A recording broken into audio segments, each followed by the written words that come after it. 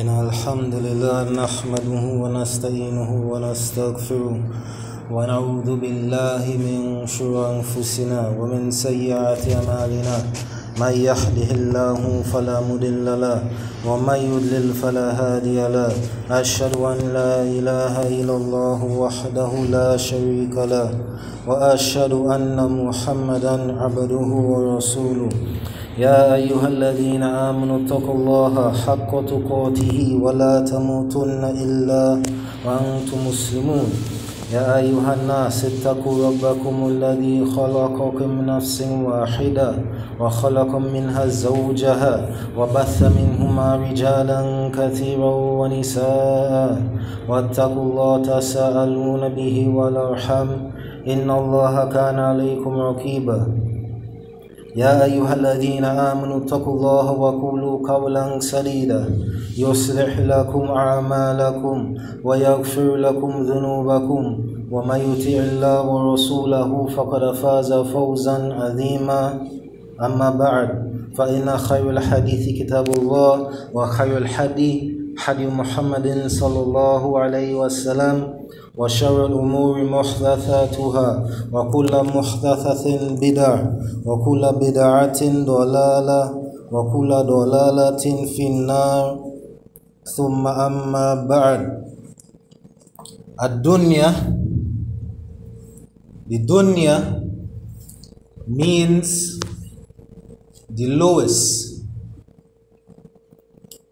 It is from the things which is considered to be lowly, and also in position it is low, the lowest. The paradise has eternal bliss, happiness, and the hellfire has eternal torment and punishment. But the dunya, this dunya, it is from the lowest, and it is a place where we will be tested, we will be tried, we will face tribulations, we will be tested to see what we will do, to see what actions and what speech we will put forth. And the hereafter is where we will reap our rewards. And those who put forth good, praise Allah. And those who find nothing but torment and punishment, blame no one but yourself. And the reality of this dunya is, as Allah mentioned in the Quran, in Surah Al-Imran, in Surah Al-An'am. And the life of this world is nothing but play and amusement, but far better is the house in the hereafter for those who are al-muttaqun. Will you not then understand? God.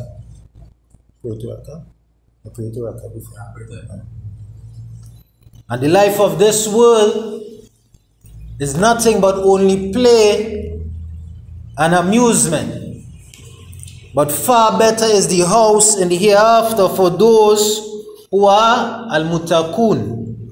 Will you not then understand? And remember, we just came out of the month of Ramadan, and that month is a month for us to strive to be from amongst al-muttaqun.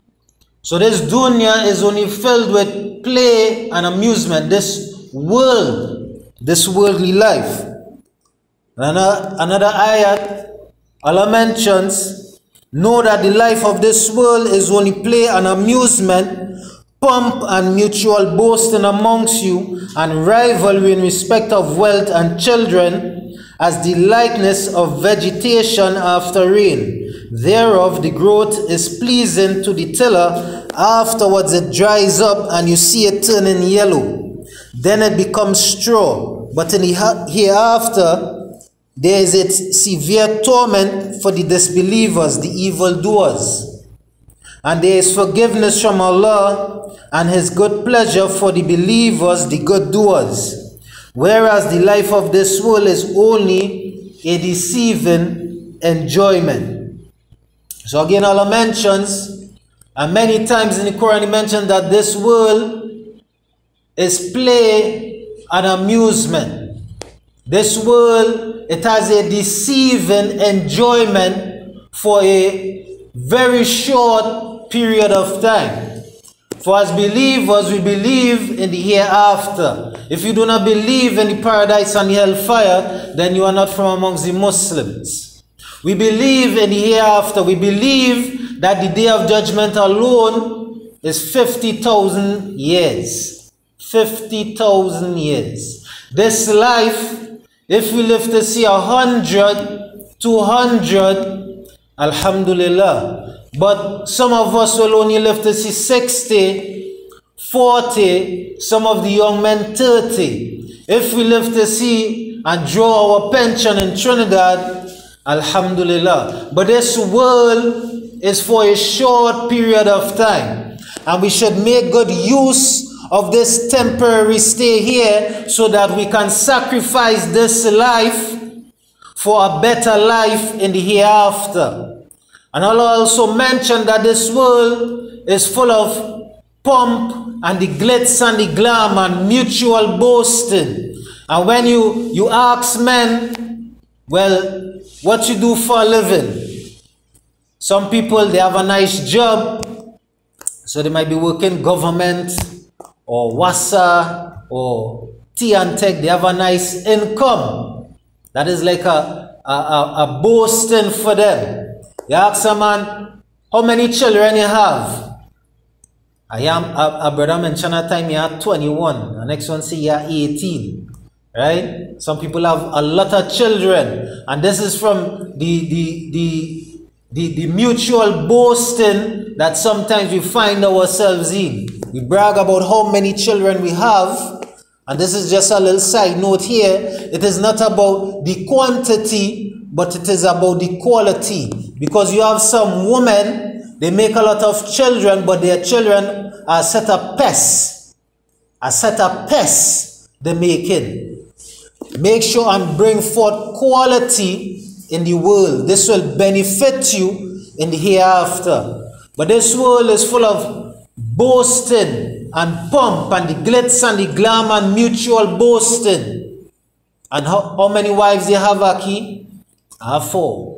I have 3. I'm looking for the next one to fill it up. We have the eagerness to gain this dunya. But remember, this dunya is full of play and amusement. It is a deceitful enjoyment for a period of time.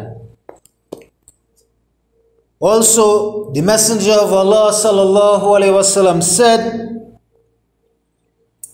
the Messenger sallallahu alaihi wasallam took hold of the shoulder of Abdullah ibn Umar and said, be in this world as if you were a stranger or a traveler.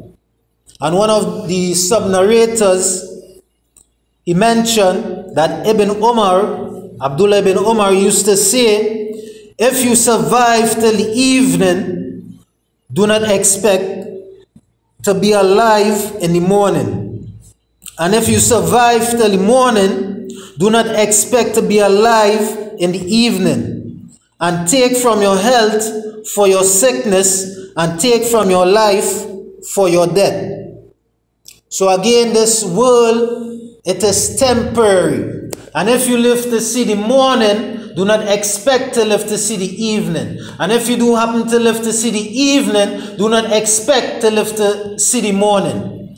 And if I remember correctly, one of the Salaf mentioned that if you are taking a sip of water, do not expect to live until you put down that glass. Meaning that you can die before you put down that glass. And this is the reality. Sometimes death comes suddenly and swiftly to some people. Sometimes people ail for months and for years, and then death takes them. But sometimes death comes swiftly. Also, this dunya is where we will be tested. The Messenger sallallahu alaihi wasallam mentioned that when Allah created the paradise and the hell, he sent Jibril alayhi salam to look at it. He sent him to look at the paradise. So Allah said, look at it and what I have prepared for its people. Jibril alayhi salam looked at it, and then he came back and said, by your glory, no one will hear of it, but he will enter it. Meaning that he will do anything to enter into the paradise. Then Allah commanded that it be surrounded by hardships. So when Allah created the paradise, he sent Jibril alayhi salam to go and look at it. And Jibril alayhi salam went and he looked at it, and due to its beauty, he mentioned that whoever hears about it will do anything to attain it. And then Allah commanded hardship to be surrounded, to surround the paradise. And then he told him, go and look at it again. And then Jibril alayhi salam went and he looked at it, and he mentioned that verily it is hard for them to enter into it due to the hardship that is placed around it. It is difficult to enter. And when Allah created the hellfire, he sent the angel Jibril alayhi salam to look at it. And he went and he looked at it, and then he came and he said, by your glory, they will do anything to escape it. They will do anything to prevent themselves from entering into it. And then Allah commanded that beautification and desires surround the hellfire. And then he told him, go and look at it again. And then when Jibril alayhi salam went and looked at the hellfire, and he saw the beautification and the desires surrounding it, he mentioned that verily none of them will be able to escape it. Very few will be able to escape it. Because why? The paradise, there is a lot of hardship surrounding it. And the hellfire, there is a lot of beautification surrounding it. And this has to do with the dunya. We face a lot of hardship in this dunya, and we also face our desires that encourage us to go towards evil, the beautification of sin and transgression, the beautification of evil, the pomp and the glitter and the glam and the play and the amusement of this dunya. This is what deceives us and makes people enter into the hellfire. La ilaha illallah wahdahu la sharika lahu, lahul mulku wa lahul hamd, wa huwa ala kulli shay'in qadir.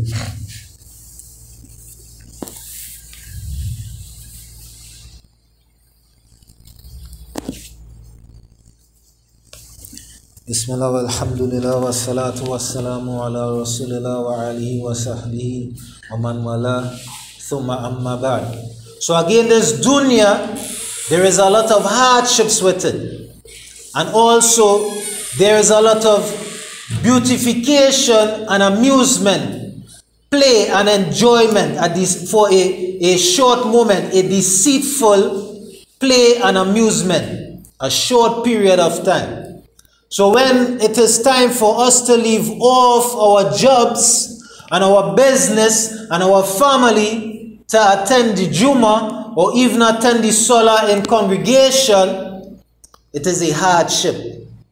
And when it is time for us to pay the zakat and give charity and to give from our wealth, it is a hardship. But remember, the paradise is surrounded by hardship.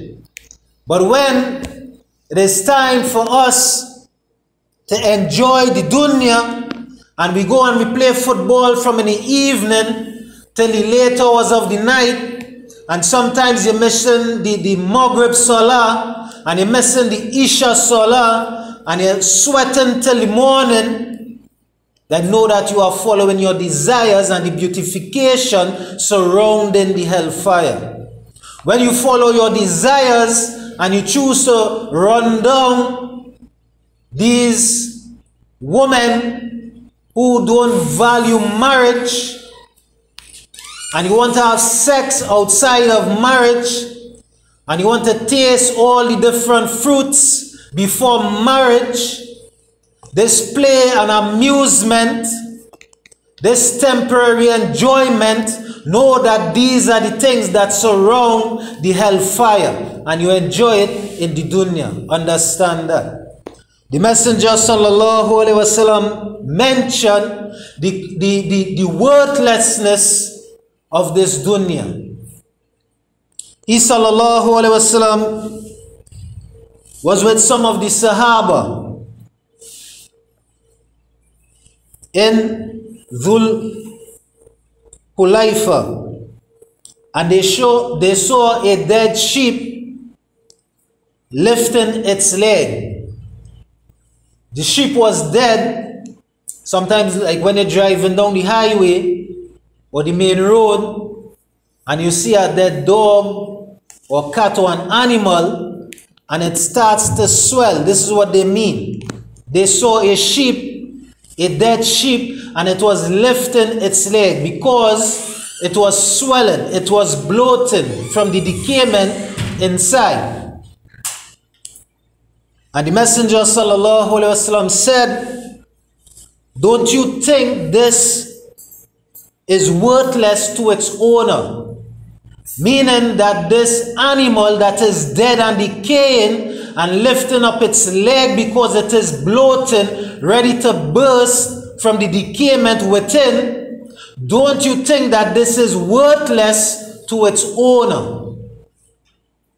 And then he mentioned, by the one in whose hand is my soul, this world, and remember, this world belongs to Allah. This world is more worthless to Allah than this dead sheep is to its owner. If this world was worth the wing of a mosquito to Allah, the disbeliever would not have a drop to drink from it. So here, this sheep, this dead animal that we see on the side of the road is worthless to its owner. Some people love their pets, and probably a dog may run away from its surrounding, and it may get bounced down and die. Or a sheep may get bitten from some critter and it may die. And then it starts to decay. The owner does not want any part of this animal anymore. To the owner, he would just leave it there. Some people may have the common courtesy to bury the animal. Some people just leave the dead animal there. It is worthless to them. They know it cannot come back. There is no worth in it. So too, Allah is the one who created this dunya, and He owns it, and He is the originator of affairs. And this dunya, this world, it is worthless to Allah. And if this world had any meaning or value to Allah, the disbeliever would not be able to even take a sip of water. The Messenger sallallahu alaihi wasallam is also reported as saying, "Ad-dunya sijnul mu'min wa jannatul kafir." The dunya is a prison for the believer, and it is a paradise for the disbeliever. You find the disbelievers making effort endlessly in this dunya, and they don't want to leave it because this is like a paradise to them. If we as believers know the value of the hereafter, the paradise, and we enter the paradise, we do not want to leave it because there is nothing better than that. So this dunya, the disbelievers, they try their best not to leave this dunya. They try to take part in all kind of healthy programs, do all kind of things to live a long life, take all kind of different tablets. They do everything within their ability not to leave this dunya. The believer, and it is not an encouragement to seek suicide and to go and commit suicide so that now you could go and face the hereafter, because verily you will face torment and punishment for committing suicide. You wait until Allah sends death for you, and you try your utmost best to live according to Islam. This dunya is a prison for us. We are held back in this dunya. The paradise is where we will be able to let loose. The paradise is where we will have endless enjoyments. The paradise is where we will see the face of Allah. This dunya, we will not be able to see the face of Allah. Also, again, this dunya is temporary, and it is where we will be tested. I urge you to put forth good deeds, put forth righteous actions, and righteous actions are those that are sincere for Allah and upon the sunnah of the Messenger sallallahu alaihi wasallam, with the understanding of the Salaf. Righteous actions are not just how you feel to do as you please. And fear Allah and stay far away from His prohibitions. We are prohibited from fornication and adultery. We are prohibited from intoxications and all that entails alcohol and weed and all the drugs that befogs your mind. We are prohibited from abandoning the salah, the prayer. We are prohibited from worshiping anything besides Allah. We are prohibited from following the evils of this world. Again, brothers, put forth good deeds. This world, this life is temporary. Put forth good deeds so you can reap the benefits in the hereafter. رَبَّنَا آتِنَا فِي الدُّنْيَا حَسَنَةً وَفِي الْآخِرَةِ حَسَنَةً وَقِنَا عَذَابَ النَّارِ. May Allah grant us the good of this world and the good of the hereafter. And may Allah protect us from the evil and the punishment and the torment and His anger in the hereafter. Subhanakallahumma wa bihamdika ashhadu an la ilaha illa anta astaghfiruka wa atubu ilayk wa aqimus salat.